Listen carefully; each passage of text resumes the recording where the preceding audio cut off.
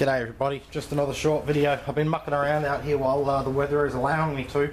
I've got a cylinder head to put together. That's why there's car stuff all over the table. Got to put together this cylinder head from this Daihatsu Interios. It's been fully recoed. Tonight I thought I'd just do a little short thing here. I've built a 2000 volt 6 amp bridge rectifier, and we're just going to see what the arcs look and sound like from the MOT. Here we go. There's not much else with this one, really, is there? It still has a lot of AC ripple you can hear. I might be able to fix that by building a capacitor, like a filter capacitor.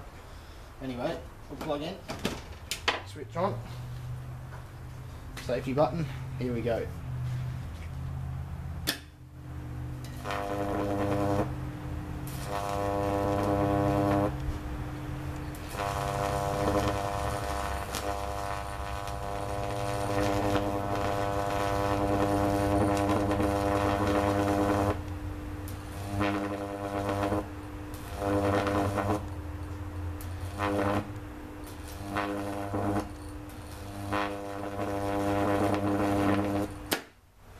There we go, 2000 volt DC rectified arcs.